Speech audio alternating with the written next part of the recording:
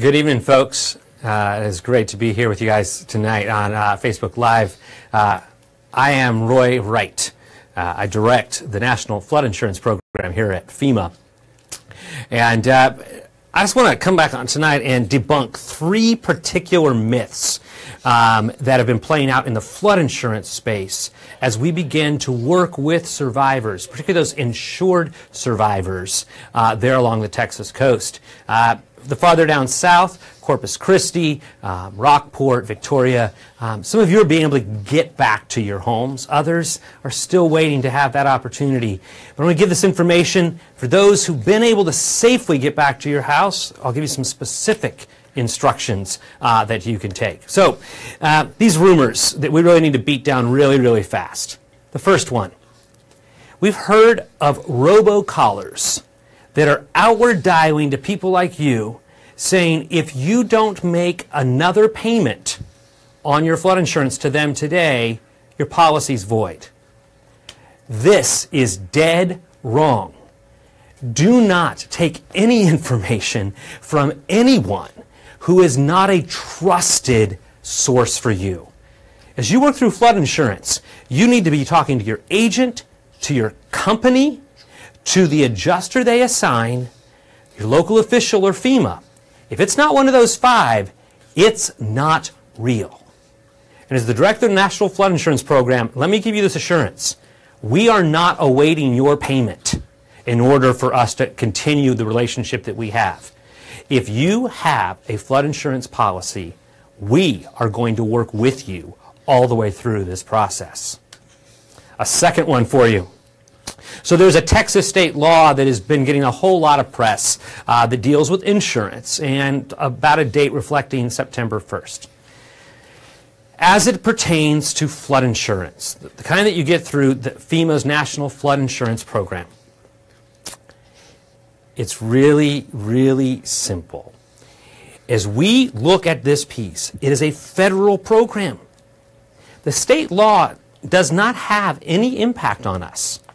And so if you are been able to safely get back to your home, if you've been able to file that claim with us, great.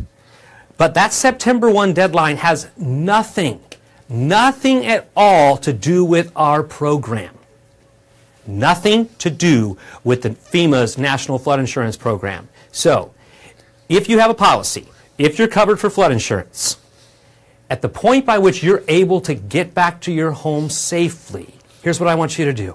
I want you to call your agent or company, and I want you to say, I need to open a claim on my home. They are on standby. They want to help you down this line.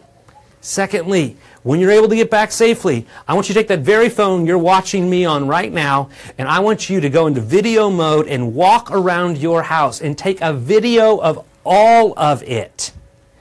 Anything that's of value, I want you to take a specific picture of it. Photos. You need pictures of everything. Absolutely everything. Now, we have some other tips for you about how you can begin to muck out your home and safely and how to sort through your pieces. Go to FEMA.gov/Hurricane-Harvey.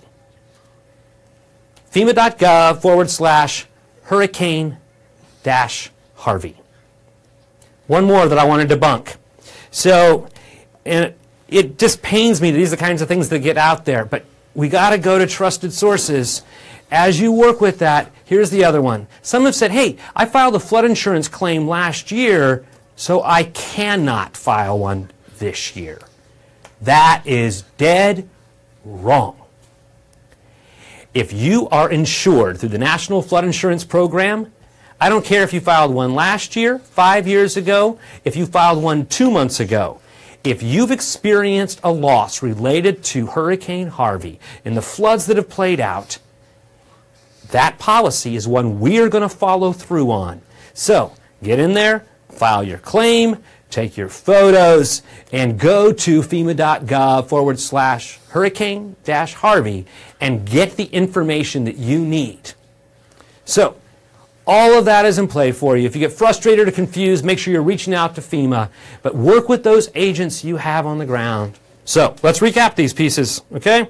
First of all, there are no robocalls saying you've got to make a payment today. Dead urgently.